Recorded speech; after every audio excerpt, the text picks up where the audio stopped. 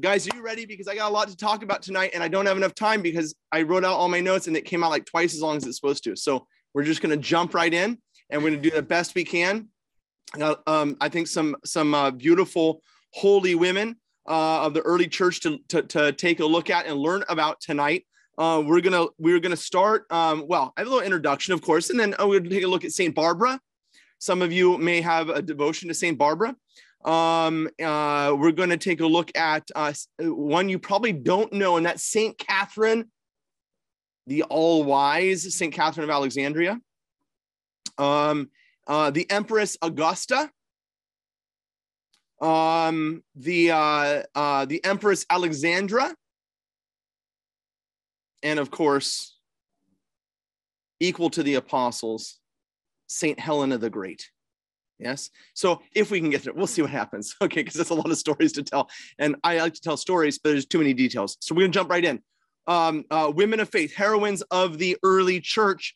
I love this topic, guys, for two reasons. First, most importantly, the most important is that they're just witnesses to faith, right? I mean, they're in themselves, in themselves and in their lives point the way to Christ. As St. John the Baptist, we talk about St. John as the first martyr, right? He's the word martyr means witness, the one who points the way. Yeah, he witnesses to Christ. So we learn in John chapter 1, verse 3, verse 4, there he came to bear witness to Christ. And so St. John is a witness.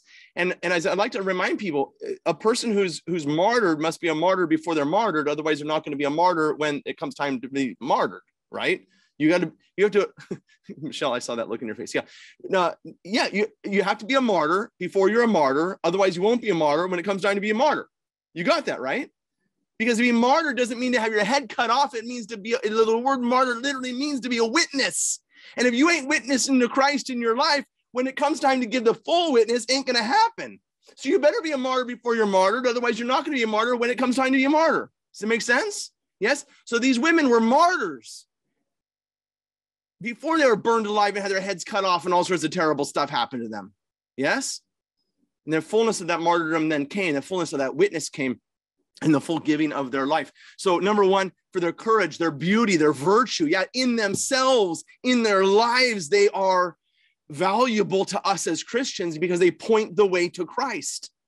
Yeah? There's a second reason, maybe more practical, and that they are witnesses to a critical moment in the life of the church. I would say the most important moment when it comes time for apologetics today, because they are on the playing field, what you call the playing field of apologetics, which between the church and those who want to undermine the church and her existence and her foundation, is in these years that we're looking at, that they lived in which certain people today will call into question whether the church established by Christ remained faithful or not. Yeah. And so they are witnesses to the life of this critical moment in which we can say, here's what the church looked like. Here's who were part of our family. Yeah. And in coming to know them, we come to know what the early church believed, what she taught, and how she lived.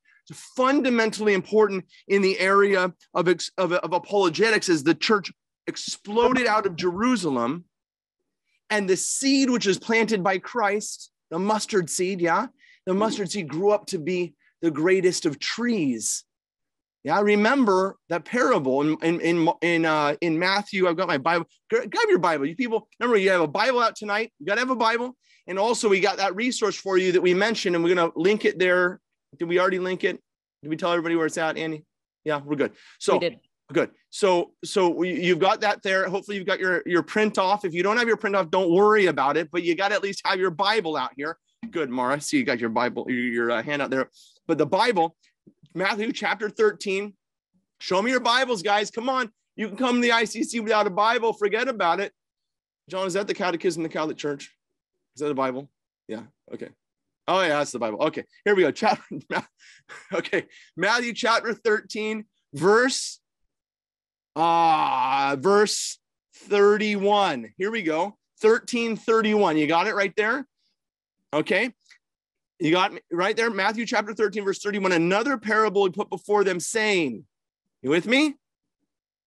The kingdom of heaven is like a grain of mustard seed, which a man took and sowed in his field. It is the smallest of all seeds, but when it is grown, it is the greatest of shrubs and becomes a tree, so that the birds of the air come and make their nest in its branches. Yeah. And so this, and of course, a parable always points to something beyond itself, right? The church isn't a mustard seed, right? It's the church, right? But the church is planted by Christ, and now it grows up so that the whole world can come and take shelter within it. Yeah. The kings and the queens of this world, which we're going to look at tonight,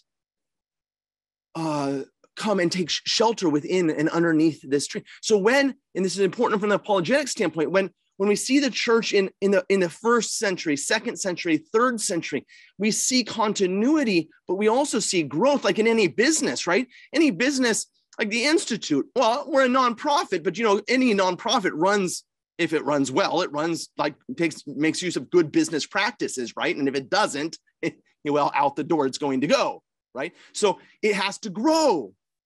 Organizations grow, businesses grow, yeah? Well, the church is an organism, and it's going to grow. So when we see it in the third and fourth and fifth and sixth century, we're expecting to see that growth take place. Many people see that growth and they see it as somehow undermining or as evidence of invention or of apostasy. For God's sake, no. And Jesus tells us this is what it's going to look like, that it's going to grow. And what looked like a mustard seed. You ever seen a mustard seed before? I mean, it's like a little piece of pepper. But an oak tree, yeah. You see, they look different, don't they? An acorn and an oak tree don't look the same, yeah. But they are organically an organism, like an organism. They're the same, right? Everything's there in seed form. And so these women give witness to this beautiful time period in which this growth is taking place. I'll say more about that in a moment, but in particular today, we're going to be taking a look at that kind of later growth, that growth which happened kind of as the tree grew up and then all of a sudden it leaves out, in spring. For those of you that live in God-forsaken places that the leaves haven't come out on the trees yet, I'm sorry, but here in California, all the trees have leafed out. Yes, most of them never lost their leaves. Thank you, Jesus. But when they leaf out now they're like the myrtle trees and what else is out there that's putting leaves on it, right? Some of the live oaks and things like that are leafed out now. They're beautiful. And it's that leafing out stage we're going to look at today in particular. And I'll speak more about that, as I said, in a moment. These women that we're going to look at today are witnesses to that time period in which the great Father Adrian Fortescue described it this way: when Caesar ruled the world and thought he could stamp out the faith of Christ, when our fathers met before dawn and sang a hymn to Christ as to a God. Yeah, quoting Pliny the Younger as he wrote to Trajan. Yeah, in that time period in which Caesar thought he could stamp out the Christian faith. Of course, persecution was nothing new to the early church, to the Christians of the Roman Empire. John the Apostle himself was thrown in a cauldron of boiling oil, yeah, and by the Emperor Domitian. And when he didn't die, Domitian said, "Oh, maybe not a good idea." So he exiled him to Patmos. St. Ignatius, Bishop of Antioch, in the year 117, is arrested by the Emperor Trajan, taken to Rome, and fed to the lions. St. Polycarp, one of my favorite fathers of the church, right? 86 years old, Bishop of Smyrna in Asia Minor, was burned alive. And when his body wouldn't burn, they stuck a sword in his side, yeah? During the reign of Marcus Aurelius, right around 150, 160, okay? So persecution was nothing new, like waves that are beating upon the side of a boat. The waves of persecution sought to overturn the church itself, buffeting the church. And while the description of the martyrdom of the early Christians is horrific. Well, those waves beating the side of the church is truly tragic. Yet the response that took place was not so much a wave, but a tidal wave of conversion. As Tertullian famously said, the blood of the martyrs is the seed of the church. And with that seed planted, growth happened. Tertullian goes on to speak of that kind of transition between that seed and the tree in this way. This is what he says. If we wanted to play the part of an avowed enemy, should we be lacking in numbers or resources?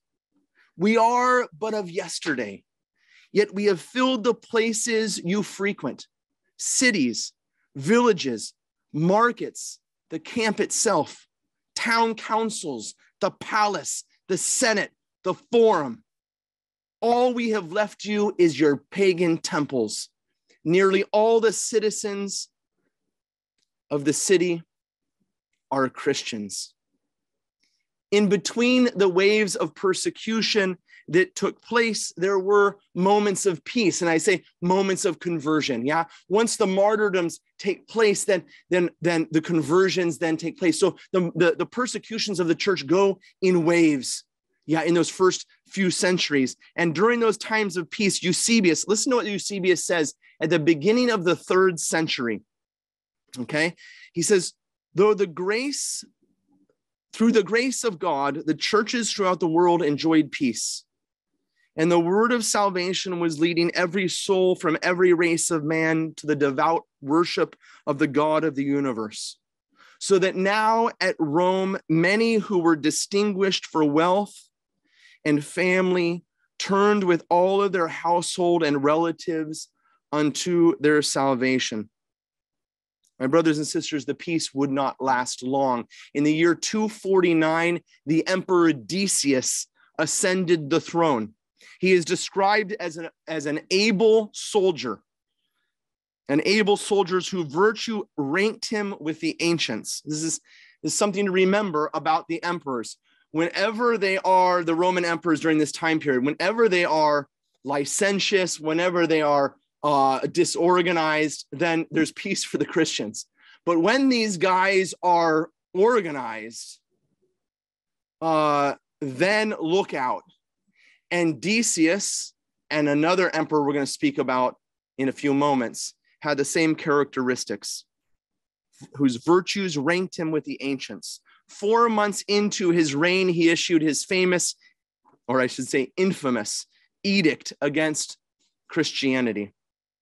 As Dr. Carroll explains in his series on history, he says, every man, woman, and child in the Roman Empire must make public sacrifice before the idols of the pagan gods. Anyone refusing to do so would be killed. A general fear began to spread over the church. Remember, we're talking 250 and the years following, okay? Keep that in mind because we're about to advance about 50 years now to the year 300. A general fear spread over the church. The great Saint Cyprian of Carthage went into hiding. Bishop Euctemon of Smyrna, of the Episcopal See of St. Polycarp, denied Christ and apostatized. Others, however, were captured and brought to trial. Among them, St. Pionius of Smyrna, whose words you'll remember if you've studied St. Polycarp with me. His words echo his father in the faith. When encouraged to deny Christ, he said this, "It is good to live, but that life for which we yearn is better. And all these things are good, but the reason we flee from them is not that we long for death or hate God's words, but because of the surpassing greatness of other things." St. Pionius was nailed to a cross and burned alive. St. Cyprian recalls what was common in the streets in those days. The sight, and I'm going to stop for a moment because I know there are families joined together. I meant to say this at the beginning. My brothers and sisters, I have to tell you that the situation was not a friendly one by any means. And the description of the martyrdom of some of these great men and women is horrific. So if you have young children and you're concerned about them hearing these stories, I'll leave that up to you as parents. Okay.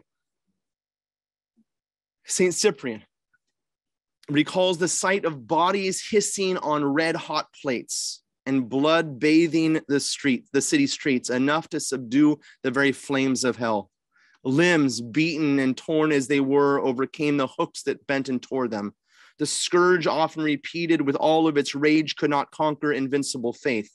Although the hook, springing forth from the stiffening ribs, is put back again into the wound, and with repeated strokes of the whip, the returning lash is drawn away with the rent portions of the flesh, still the Christians stand immovable, the stronger for their sufferings, resolving only this in his mind, that in the brutality of the executioners, Christ himself is suffering.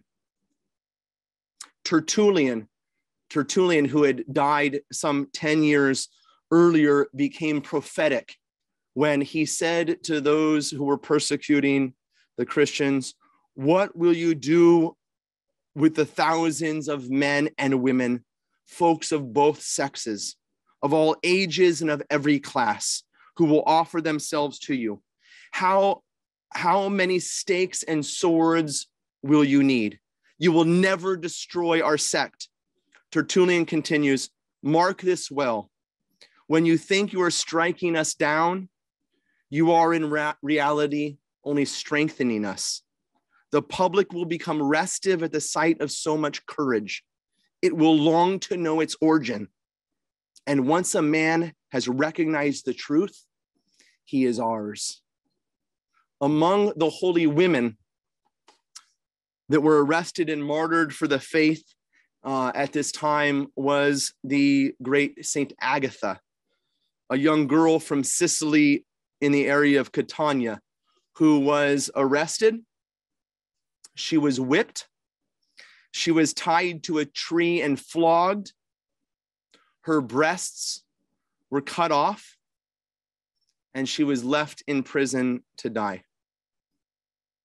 In the year 284, the Emperor Diocletian ascended the throne of Rome to deal one last blow to the Christian faith in what has come to be known as the 10th wave of the Great Storm.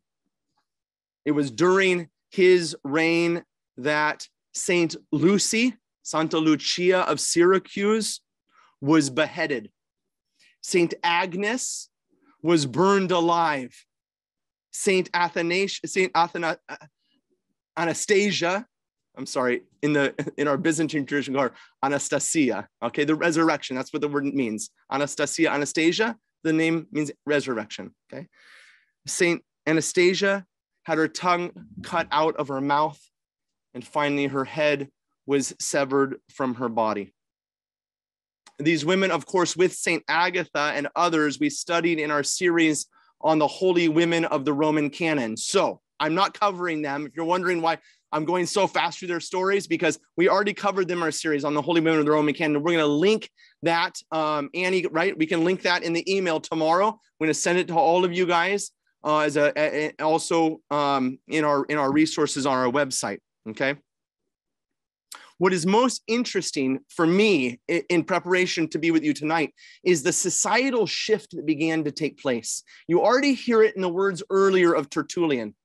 And now from about 250 and really gaining steam around the turn of the century, around 300, whereas the earlier saints who had been martyred were many of them from what we might call the common folk. Now that higher echelon of society, the ruling class, begins to break apart, and those of noble rank begin to embrace the cross of Christ. As with past persecutions, as I said, the story is the same here. The more licentious and incompetent the emperor, the safer life was for the Christians. Diocletian, like Decius before him, is described as clear-headed, reflective, efficient, methodical, with a profound loyalty to the Roman imperial tradition. After seizing power, he had the wherewithal to do something which no one before him in the Roman ruling class had done. And that is that he decided to give away some of his power. Diocletian decided that the empire was too large and unwieldy for one man to control. He appointed a trusted friend as co-emperor, dividing the empire between East and West. Those of you that were in Dr. Peppino's course will remember this is a critical moment in history. Diocletian himself took the eastern part of the empire and appointed Maximus to the west. For the first nearly 20 years of his reign, Diocletian focused on restoring the empire and stemming the tide of decay.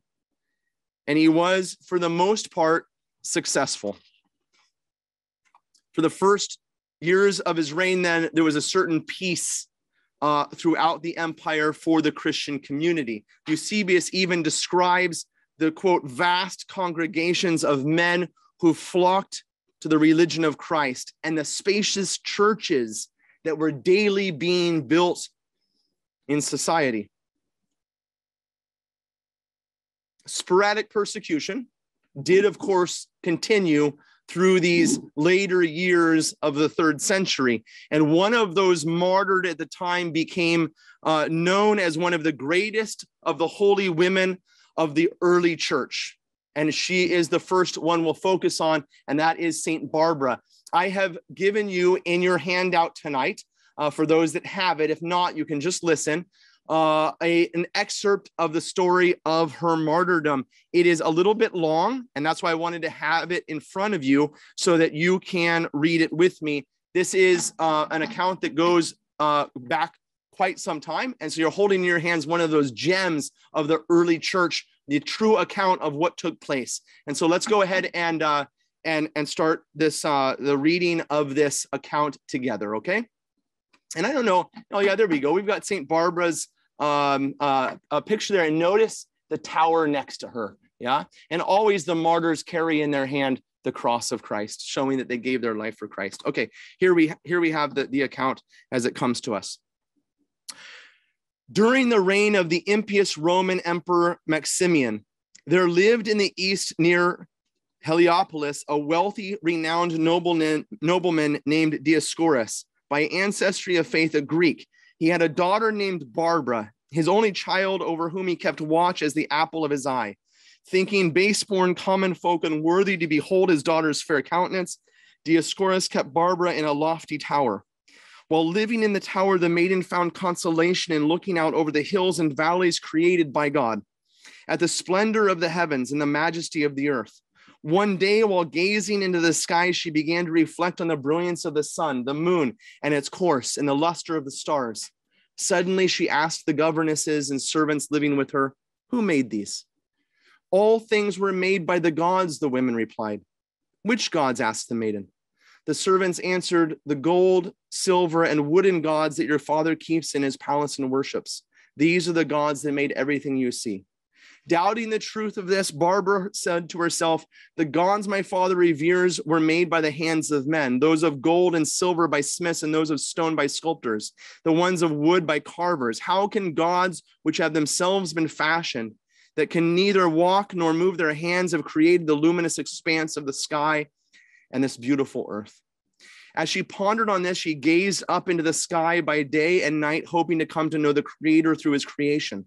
Then one night, after staring into the heavens for a long time, her soul filled with longing to know who created its wondrous beauty, expanse, and splendor, the divine light of grace suddenly shone within her, opening the eyes of her mind to know the one invisible, unfathomable God who made heaven and earth in his wisdom She said to herself, he alone is God who was not formed by the hands of man, but is self-existent and made all things by his hand.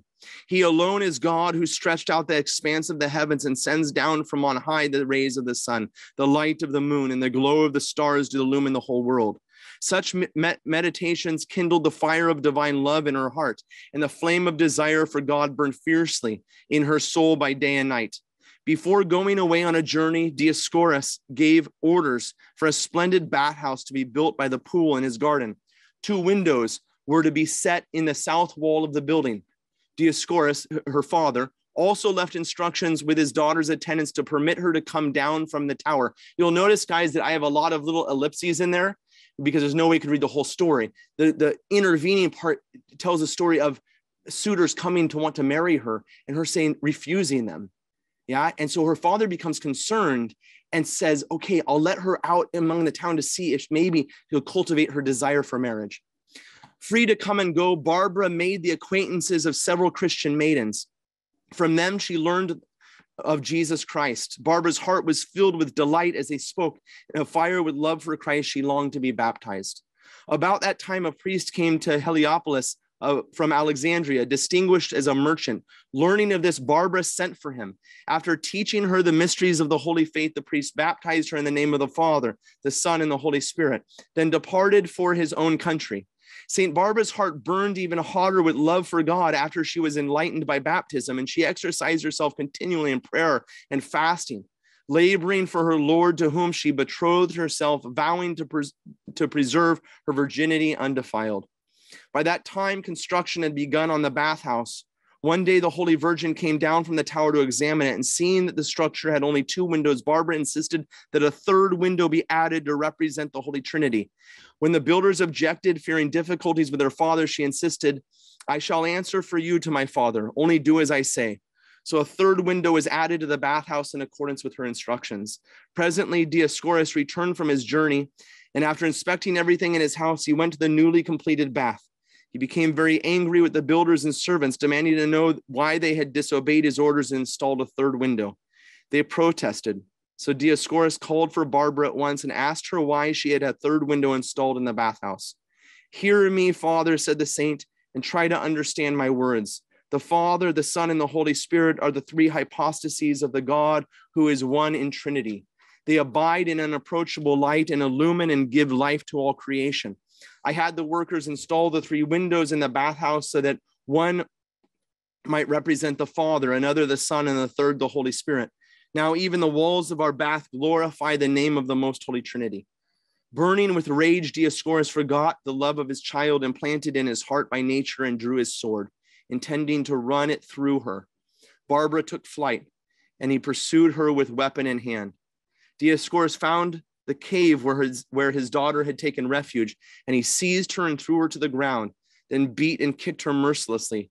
Taking hold of her hair, he dragged her home along a stony trail, and Barbara was locked in a very small, dark hut. Seals were placed upon the windows and doors, and a watch was set, and the guards were ordered to afflict the saint with hunger and thirst. Thereupon Dioscorus went to the governor, Martianus, and told him that his daughter had rejected the gods and now believed in the crucified one. He requested the governor to threaten Barbara with tortures so that she would return to her ancestral faith. Martianus agreed, and Dioscorus handed her over to him, declaring, I disown her, for she has renounced my gods. If she refuses to return to them and worship them with me, she will never again be my daughter, nor I her father. O mighty governor, torture her as you wish. The governor commanded that Barbara be stripped naked.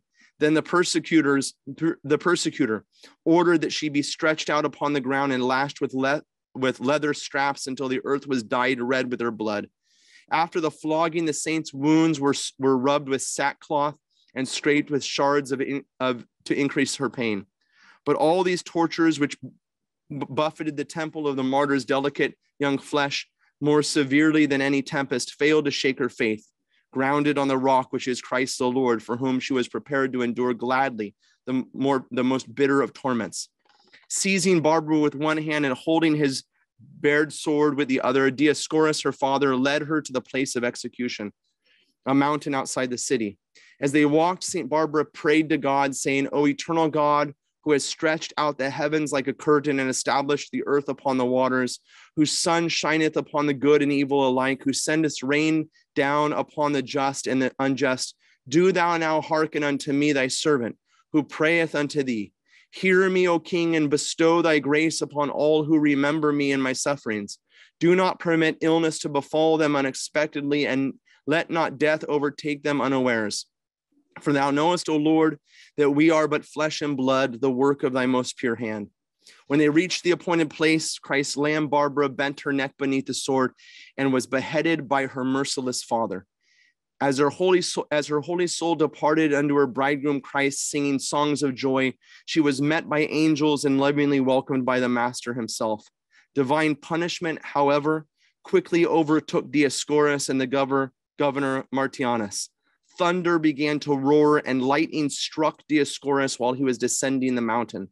His body was entirely consumed, leaving behind not even a trace of ash. There lived in Heliopolis a pious man named Valentinian, who removed the precious bodies of the holy martyr and returned them to the city, buried them with fitting honor, and built a church over them. To the grace of the Father, Son, and Holy Spirit, and the prayers of the saint, numerous healings were worked through the relics. Unto God, who is one in Trinity, be glory forever.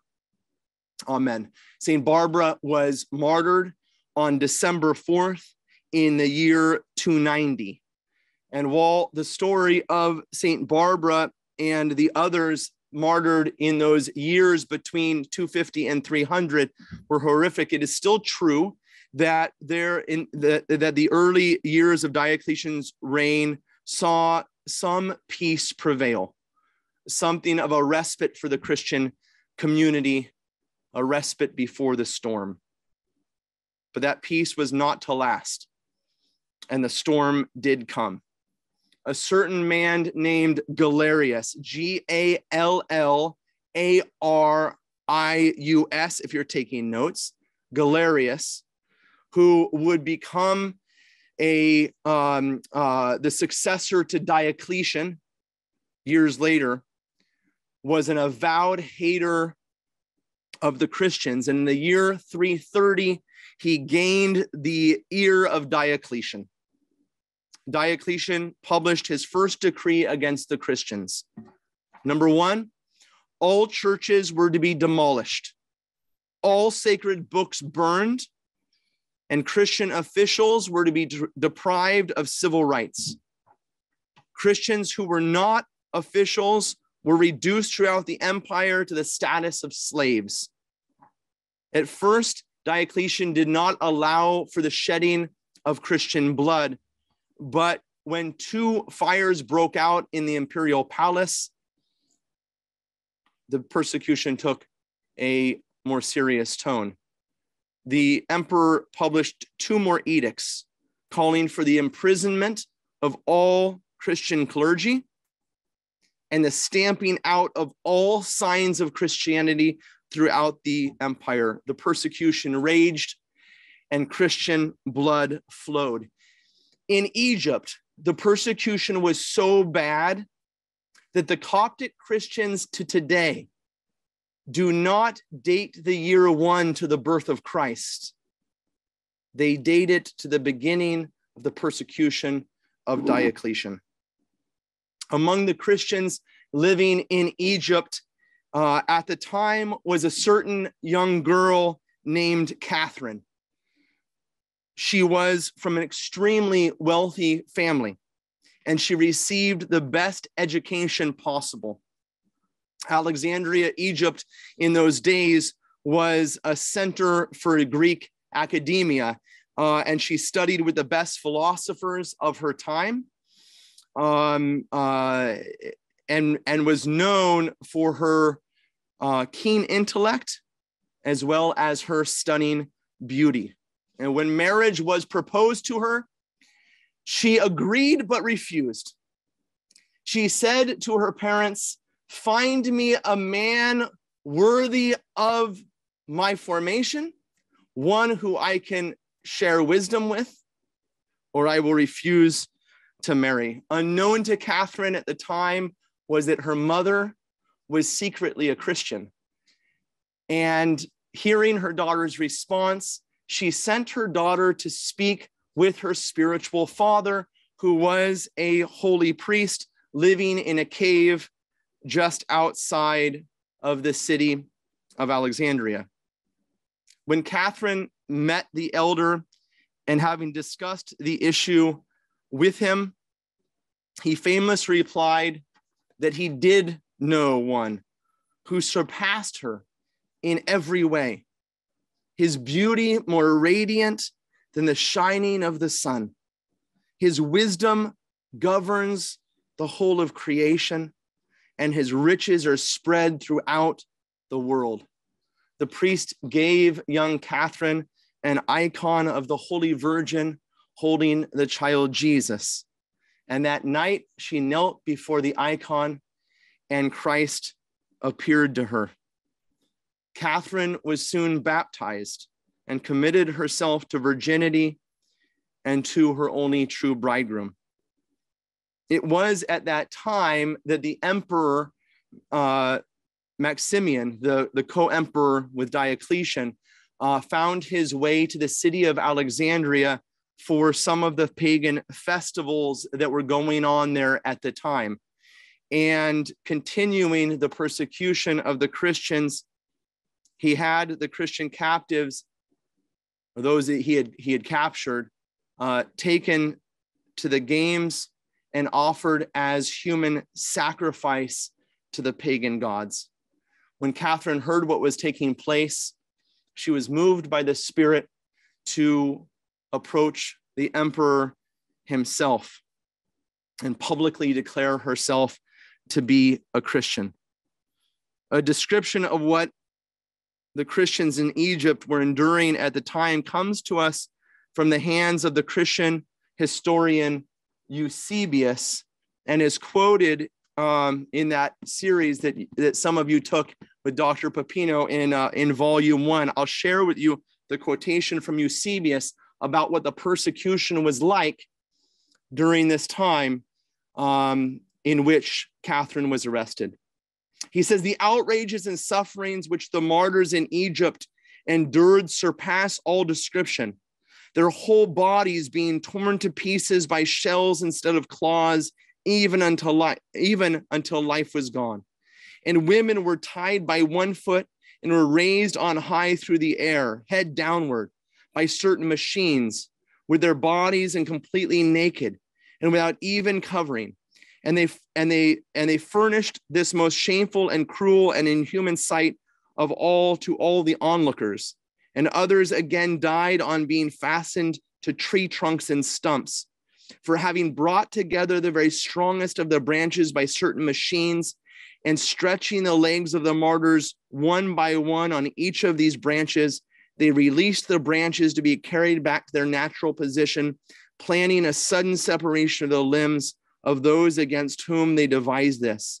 And all these things indeed were carried out not only for a few days or a short time, but for a long interval of entire years, sometimes more than 10 or 20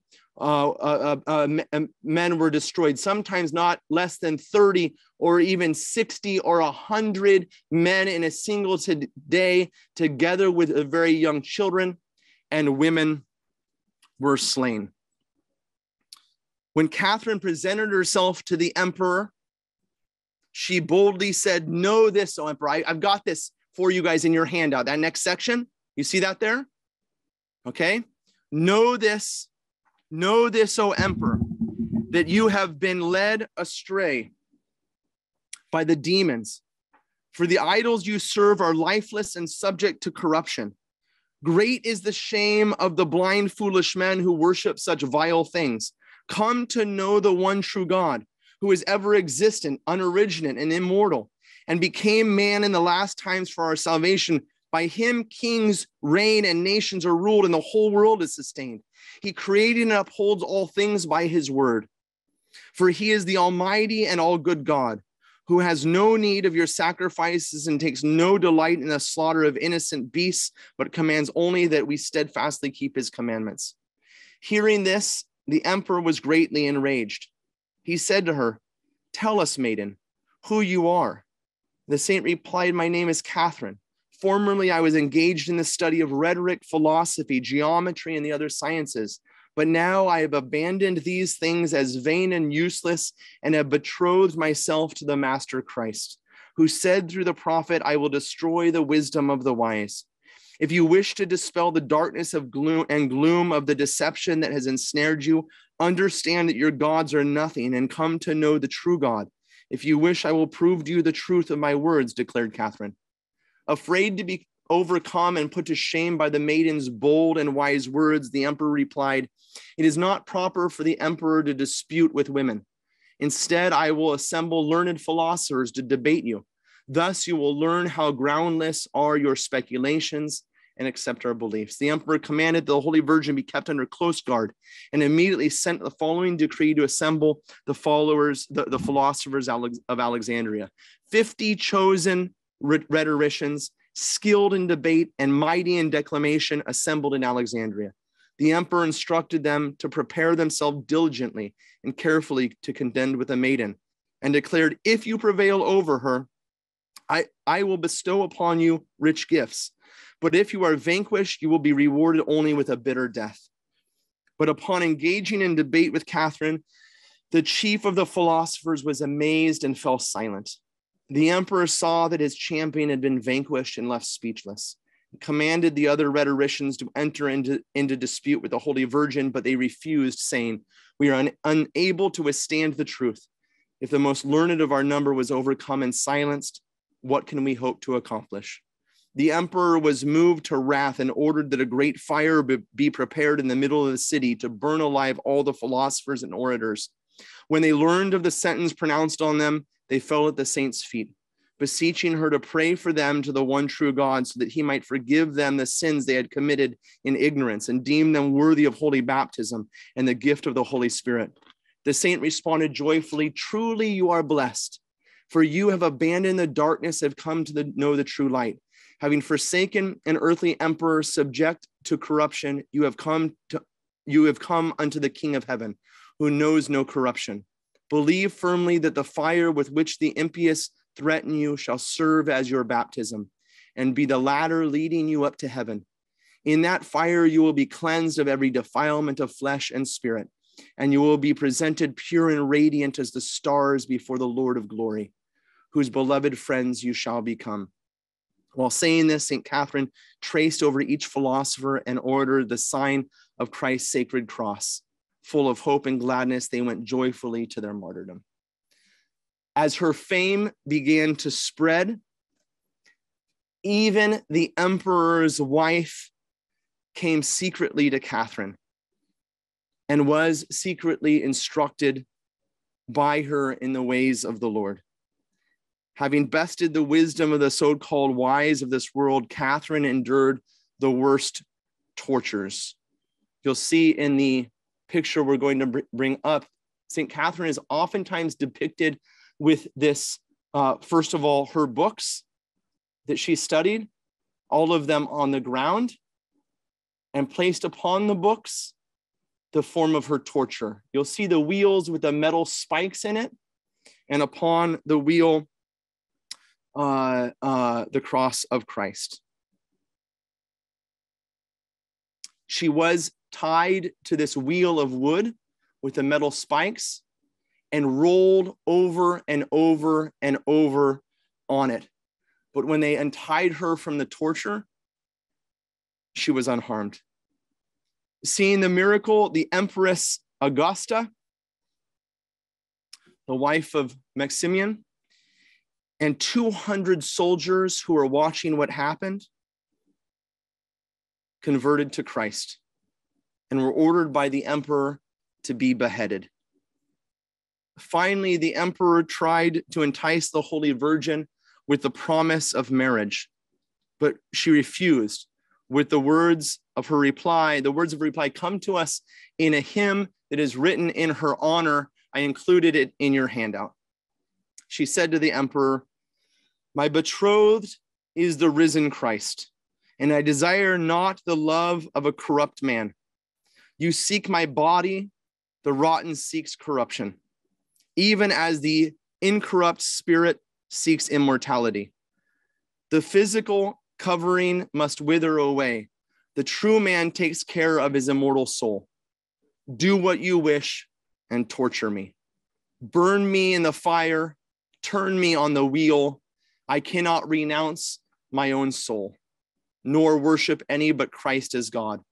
Remember, O emperor, soon you will die, and worms will erupt from your corpse. Worms will glorify you. Worms will eat you. A curse will accompany you, and a curse will meet you. For you dare wage war against Christ, who is mightier than death. You stand under the rock, and he will crush you. Catherine, the all-wise of Alexandria, was beheaded in the year 305, and her body remains incorrupt to this day. I have a nice little prayer here to St. Catherine, so why don't we pray this together in the name of the Father, and of the Son, and of the Holy Spirit. Let us praise the most auspicious bride of Christ, the divine Catherine, protectress of Sinai, our aid and our help, for she brilliantly silenced the eloquence of the impious by the sword of the Spirit, and now crowned as a martyr, she asks great mercy for all. In the name of the Father, and of the Son, and of the Holy Spirit. While the persecution of the Christians in Egypt raged, the rest of the empire endured nothing less. The bloodthirsty Diocletian had tasted first blood, and he became psychotic in his desire to stamp out Christianity. Among those closest to the emperor was a certain young man named George. George enlisted as a soldier in the Roman army and consequently rose quickly through the military ranks of the time. By his late 20s, he gained the title of tribune and became a member of the personal guard of Diocletian, the Roman emperor. It is believed that St. George was ordered to take part in the persecution of the Christians, but instead, he confessed to being a Christian himself and criticized the imperial decision by openly denouncing Diocletian in front of the Roman Senate. An enraged Diocletian proceeded in ordering the torture of his apparent traitor. And St. George famously responded to Diocletian's threats with these words: "Nothing in this inconstant life can weaken my resolve to serve God." George was stripped, tied to a wheel, and pierced with sharp pieces of metal, much like St. Catherine was. And like St. Catherine, St. George lived and was miraculously healed. In reply to the threats of the emperor, George replied, "You will grow cold, you will grow tired of tormenting me sooner than I will grow tired of being tormented."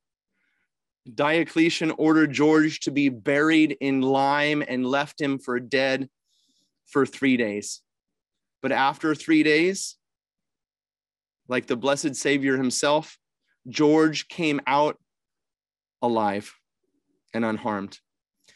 Enraged, Diocletian ordered George's feet to be strapped with iron sandals with red-hot nails facing upwards, and force marched him back to the prison. His body was scraped with metal rakes, peeling his skin from his bones, and he was given poison to drink, none of which harmed him.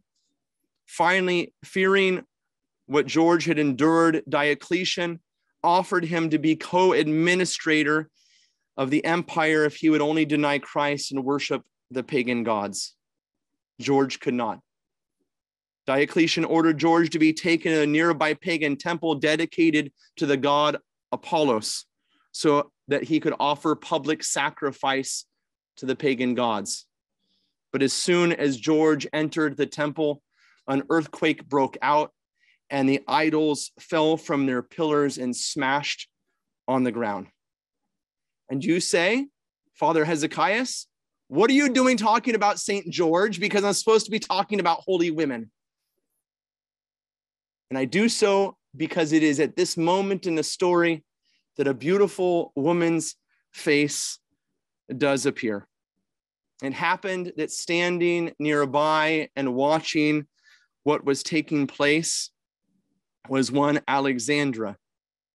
It just so happened that she was also the wife of an emperor. She was the wife of no one less than Diocletian himself. And she was overcome by what she witnessed. The story of St. George's martyrdom continues in this way.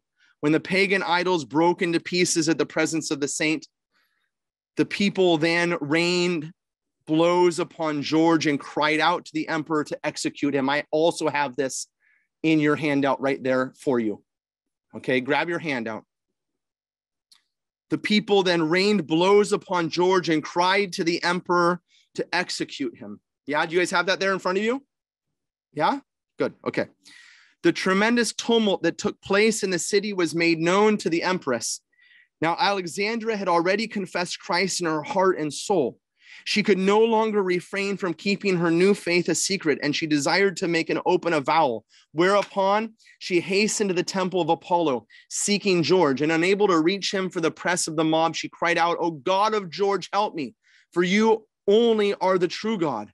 At length, the crowd calmed, and Diocletian ordered that George appear before him. The emperor, incensed, bellowed, "This is a token of your gratitude, O evil head. In this manner have you learned to sacrifice to the gods?" The saint answered, "No, O mindless emperor, I learned to disdain the gods who are unable to save themselves from extinction." As the holy George spoke, Alexandra arrived and fell before the martyr's feet. She then thanked the saint for ridiculing the idols, and astonished at his wife's words and actions, the emperor, unable to compose himself, said to his wife, "What has happened to you, Alexandra, that you follow this magician and renounce piety to the great gods?" The empress answered, "O dull-witted, impious, and lawless emperor, you are blind, benighted, in error, and do not believe the truth. Neither can you recognize that Christ is the true God." When the emperor heard his wife's rebuke and insult, he was at a loss how to proceed. However, from his rage or from his sorrow, he ordered that George and Alexandra be imprisoned together. Diocletian then wrote this decision: "George, the Christian, who has despised my authority, insulted the gods, and destroyed the idols, I command to be beheaded together with the Empress Alexandra." Thus their sentence was officially decreed, but before the execution could take place, the empress willingly gave her soul to God and breathed her last. Shortly after her repose, the repose of St. Alexandra, the soldiers then took the great martyr George, escorted him outside the city. He eagerly went with them, hastening that he might soon enjoy the desired one. Arriving at the execution site, St. George prayed aloud. He then bowed his head under the sword and received the reward of his labors. It was the 23rd of April in the year 304. Truly, the blood of the martyrs is the seed of the church. For it would be only a few years, less than a decade, before Constantine, preparing for battle at the Milvian Bridge in the year 312, would see traced in the sky the words, "In hoc signo vinces." In this you shall conquer. In this sign you shall conquer, seeing in the sky the form of the Holy Cross. 2 years later, having issued his edict of toleration, Constantine summoned 46 bishops of the church to the city of Arles and declared the following. It is quite amazing when you think that this was a pagan emperor only a few years before, much like Cyrus at the return of God's people from Babylon. He said this to the bishops gathered there: "The incomprehensible kindness of our God by no means allows the state of a man to stray for too long a time in darkness, nor does it suffer the odious wills of some so to prevail as not to grant men a new opportunity for conversion to the truth by opening up before them through its most glorious light a path to salvation. Of this, indeed, I am assured by many examples, and I can illustrate the same truth from my own case. For at the first, there were in me things which appeared far removed from the truth, and I did not think that there was any heavenly power which could see into the secrets of my heart. What future ought these things which I have mentioned to have brought upon me? Surely one overflowing with every evil. But Almighty God, who sits in the watchtower of heaven, has bestowed upon me that which I did not deserve. Truly, most holy bishops of the Savior Christ, at this time I can neither describe nor number these gifts which of his heavenly benevolence he has granted to me, his servant, the Emperor Constantine. 2 years later, after the Battle of the Milvian Bridge, Constantine would issue his Edict of Toleration. And soon after, his mother, the Empress Helena, converted to Christ. She was 65 years old when she converted, and she would live for only 15 more years. But in that time, St. Helena set her face to Jerusalem. And there she rediscovered the location where Jesus had been crucified and had risen from the dead. Over that location, a temple to the god Aphrodite had been built so that the Christians could not honor the site. She ordered it leveled and the Holy Church of the Resurrection to be erected in its place. We have the next slide there. There's the Church of the Anastasis, the Church of the Holy Sepulchre, in its current state. The church built by St. Constantine and St. Helena was much, much larger than the current church. She ordered also the church, which still stands to today, the church in Bethlehem, built over the cave of the birth of Christ. You can see it there. It dates from the time of St. Helena. She also ordered on the Mount of Olives, the Church of the Holy Ascension, to be built commemorating the place where Jesus taught his apostles the Our Father and where he ascended into heaven from the Mount of Olives. Truly, the kingdom of God is like a mustard seed that when it grows is the greatest of all trees, under which kings and yes, queens will come to rest. I leave you, my brothers and sisters, with this. While the world would like us to believe that the church oppresses women, that Christ and Christianity do not respect the dignity of womanhood, history exposes their lie. From the moment of the resurrection, women have always been upheld by Christ and by his church for one reason and one reason alone, because they are the ones who have been the strongest witnesses standing against the greatest powers that this world can offer. It was at the hand of a woman that salvation came to mankind. And it seems that it has been the witness of women ever since that have sustained the church in our faith. May the holy women of the church pray to God for us. Christ is risen. Indeed, he is risen. Wow, what a powerful set of stories you have shared with us tonight, Father Hezekias. Thank you so much. That was beautiful. Thank you. It was so beautiful. Father, are you ready for some questions? Yeah, but I forgot to show everybody these awesome icons. Look at St. Barbara. Ooh, there you go. I went and grabbed them from inside the church just before the program began. And also St. Catherine of Alexandria. You see the all wise. Yeah. Oh, that's awesome. There she is. Yeah. That's beautiful.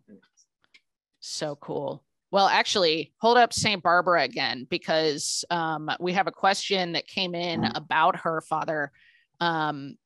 Just wondering, why isn't she mentioned much in the church anymore? She has such an incredible story. Why wouldn't it be shared?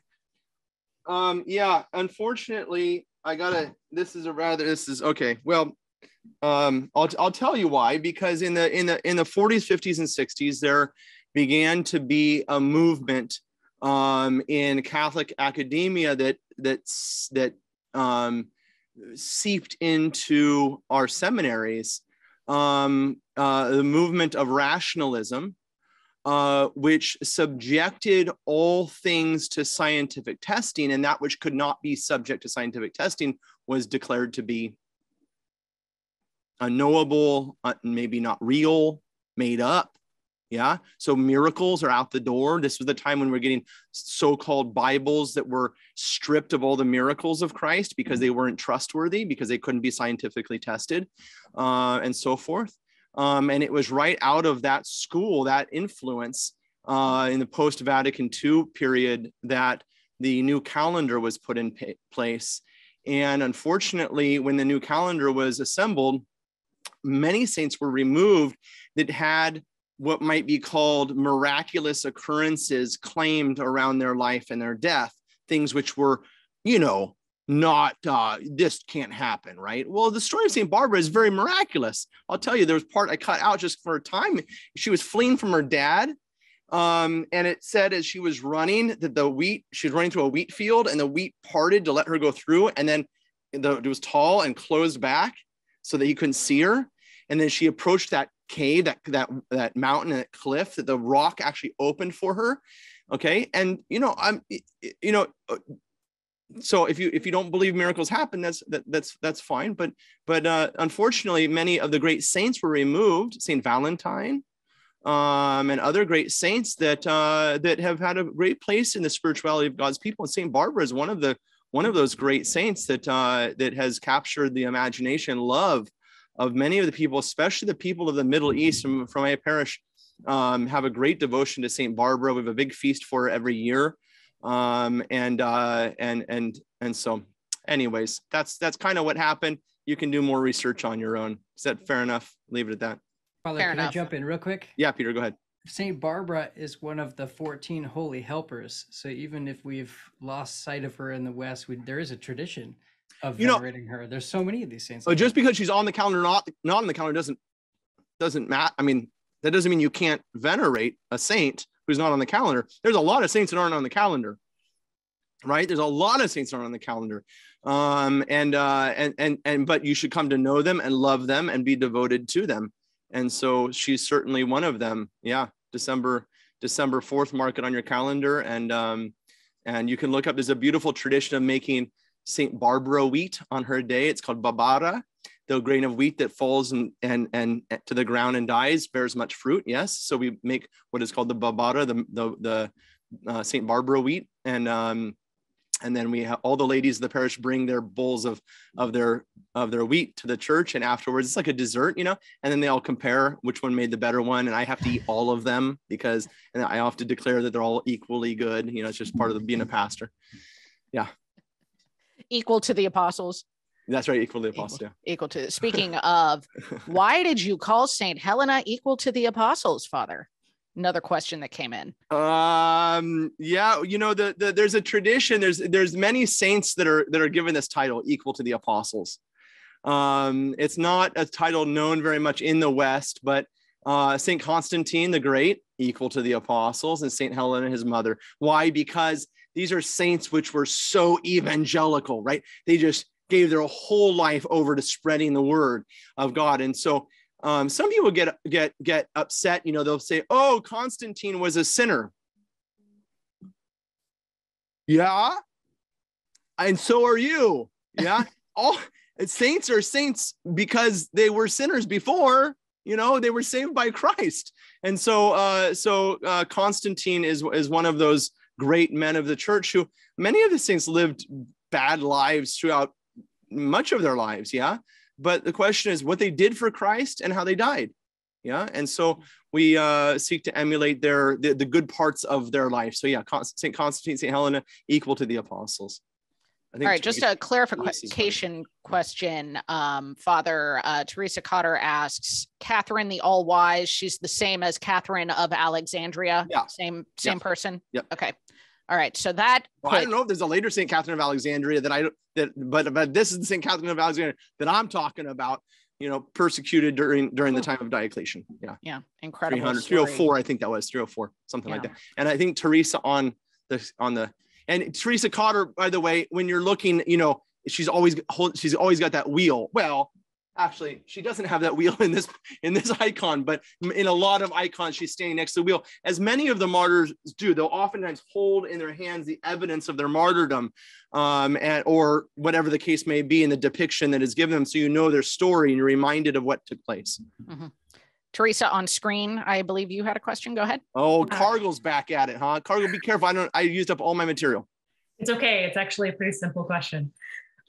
Just wondering, what are some resources if somebody wanted to learn more about these early saints?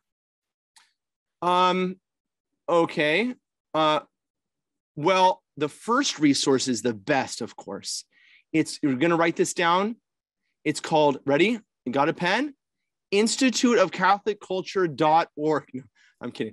No, but I will tell you, I'm kidding. There's a few resources that I point you to because I know you guys are on here, and that is the talks that we've had on the Apostolic Fathers.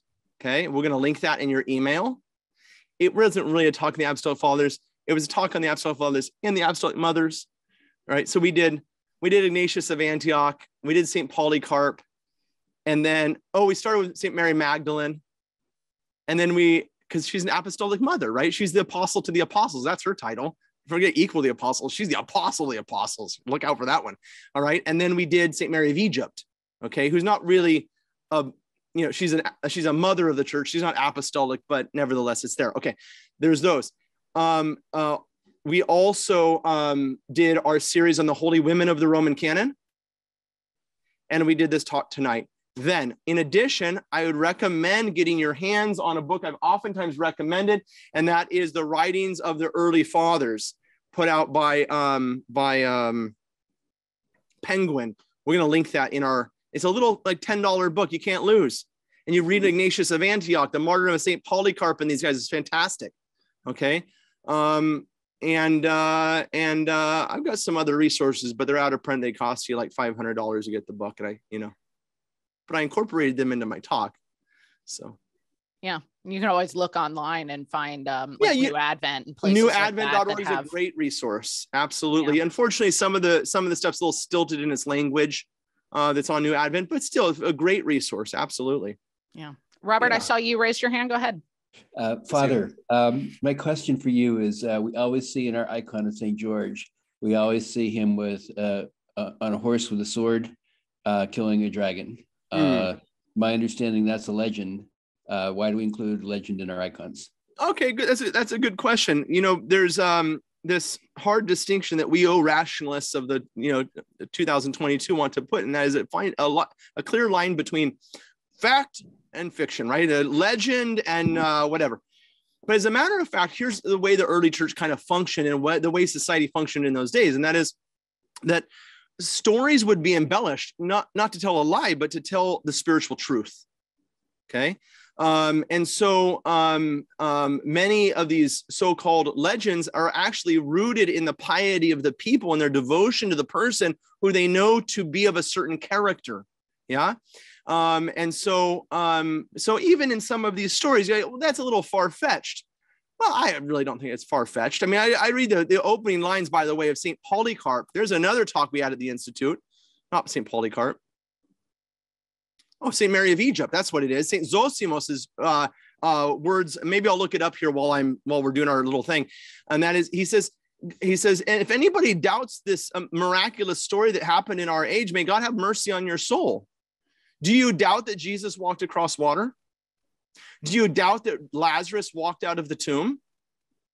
Do you doubt that a sinner like me stands at the altar on Sunday and gives you the body and blood of Jesus Christ? Okay. We are believers in something more than what we can scientifically test. And the whole of the created order bows before Christ. This is why he walks through locked doors, because the material world is meant to be revelation. That's what its purpose is. And so when the Lord requires the material world to give way to its kind of natural form, if you will, it does so because it is at his will. That water allows you to swim in it because God wills it to be so. The ground you stand on is solid by the will of God. Now, in this moment, we never see, this is why I always tell people we become a Eucharistic people, a people of thanksgiving, because our entire life is sustained by God's love. The fact that you're taking a breath in right now is a gift, and it could stop at any moment. But God allows this gift because he loves us. So with every breath and every blink of our eye, with every time we stand on the floor, our response should be, thank you, Jesus, until we are transformed into the Eucharistic person, right? The Thanksgiving person. That's what these women, these holy women are all about. They're Eucharistic women. That's what they are. And all of us are invited to become like them, a Eucharistic people. There was a hand up. Oh, sorry. Was there a hand? I got St. Barbara over here there, Annie. Oh, okay. Angela, do you have a question? Sorry. I do have a question. I couldn't help but notice as you're reading the story about Barbara, the third paragraph there, the gods my father reveres were made by the hands of men. I mean, that's really echoed Psalm 115 to me. Is that, something that when they were writing these, that they were very intentional about how they put that in there? Exactly. Just like the gospel writers. The gospel writers highlight aspects of the life of Jesus and his teaching. Not that he didn't say these things, but they intentionally quote particular things or point out particular things that are going to highlight them for you. Yes. So the authors that's giving the account, certainly placing those words upon her lips. I'm not going to say she didn't speak them. Yeah. But you understand the point, right? Is to the whole life becomes revelatory. There was something related to that. Oh, is it St. Catherine? Yeah, there's a paragraph in there too that really kind of made that same point stand out to me. That it was St. Barbara I was thinking of. Barbara's in the tower, right? And she sees the beauty of God's creation and comes to faith in him. That's right from 1 Corinthians. Yeah, or no, Romans. Am I right? Romans chapter 1. Hold on. We're going there, guys. Turn your Bibles open. Romans chapter 1. There it is. See, I beat you all there. So one of these days, you got to get faster than me. Don't worry, Barbara. We're coming to you over there. And then we're going to finish up, Annie, I think, right? Yeah. Yep. Romans chapter 1, verse 18. 1:18. The wrath of God is revealed from heaven against all ungodliness and wickedness of men, who by their wickedness suppress the truth. For what can be known about God is plain to them, because God has shown it to them. Ever since the creation of the world, his invisible nature, namely his eternal power and deity, has been clearly perceived in the things that have been made. There it is, right? And so St. Barbara sees this and she comes to faith, right? And notice she refuses to worship those things which her father worships, knowing that there must be a power above them. Yeah. And what St. Paul talks about in Romans chapter 1 is he says, look out, for those that worship those things will be corrupted by them. Right. And what does he say they're going to start to do in Romans chapter 1? Well, men are going to exchange natural relations with women for relations with men. And you can go ahead and read the rest yourself. Right. I mean, it's all there. It's all there. And you want to know how the slippery slope happens? Romans chapter 1. Barbara, go ahead. Thank you. I'm interested to find out the source that you used for this little thing about St. Barbara. I'm very grateful that I finally found some kind of solid information about my patron saint, because I've heard all kinds of little stories that they couldn't prove this or prove that. And it's good. For God's sake, throw that stuff out, Barbara. Throw the television out. It's gone. Good. You can find good traditional sources that are going to give her the resources for her life. There's a wonderful resource online by an Orthodox guy, John Sandopoulos. I'll let you write that name out. Don't worry, I think I can. We can give you this. John Sandopoulos, Mystagogy, I think his website is. He's got some of the old juicy stuff, and he pulls a lot from a series that is it's out of print. Hold on just a minute. It's out of print, but it picks up some of the old-timey good stuff. Okay, and it was collected among the Russians and compiled by a convent in no less than a place in Colorado, Holy Apostles Convent in Colorado. It's a series of books. This one is The Life of the Virgin Mary the Theotokos. So these are Orthodox sources, and but they pull together all the old-timey stuff, and not infected in any way by this modern rationalism business. They've got, there's one book on the lives of the Holy Apostles that I used a lot in my series on the lives of the apostles after the resurrection. By the way, for those that are loving this season of the resurrection, we had well, I don't know if it was nice because I did it, but I had fun doing it. And that was the lives of the Holy Apostles after the resurrection. I don't know what the title was, From Jerusalem or something. No, it wasn't From Jerusalem. I don't know what it was. We'll link it for you. And where each of the apostles went and what they did and how they were martyred and stuff. It's pretty cool. It was a really interesting thing. And also during this time, the appearances of the resurrected Lord after the resurrection. I don't remember the title, but that was another series we did. A lot of fun. But this is a series of books. You can't get it. It's very expensive. But if you ever pick it up at a used bookstore, that's what they all look like, this same look. So you want to look through those things. Okay. And there'll be the lives of the Holy Apostles, and then the lives of the holy women, something like that, or the early women saints. And John Sandopoulos has got a series. He's got them, and he's written them down. So I stole it off his website because I didn't have a copy of the book, Anyways. Nice. Yeah. Great way to end the conversation. We have a beautiful hymn to the Mother of God that we played in the countdown and in the closing show. So my family sing it together for An Angel Cried Out. An Angel Cried Out. Yeah. An Angel Cried Out. Yeah. And then Shine, Shine. And all this stuff was to magnify the Mother of God and the whole of the body of Christ, the New Jerusalem. And it's the same type of a hymn that is sung in the Latin Church, Regina Caeli. Okay, it's a special hymn to the Mother of God to say thank you to all the gifts she's given to us. Okay, and so we'll do that. Why don't we start with that one, and we'll close with the Regina Caeli tonight. Does that sound good, family over there? I didn't prep you guys at all, but you got to sing. And Vito, we want to hear your voice, especially on Shine, Shine. Okay. I'll bring you ice cream, I promise. Okay? That's how you get the kids to do the singing. Donuts and ice cream. Works every time. Okay. Okay. An angel cried out to the one who is full of grace. Hail, O Immaculate Virgin. Hail again, for your Son is risen from the tomb on the third day.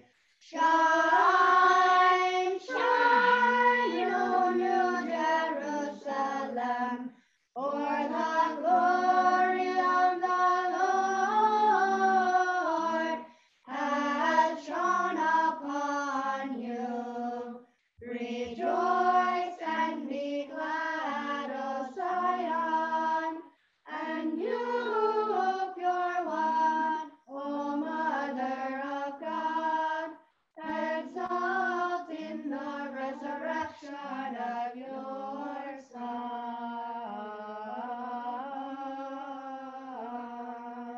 Christ is risen. Indeed, he is risen. Risen. All right, Peter. In nomine Patris et Filii et Spiritus Sancti. Amen.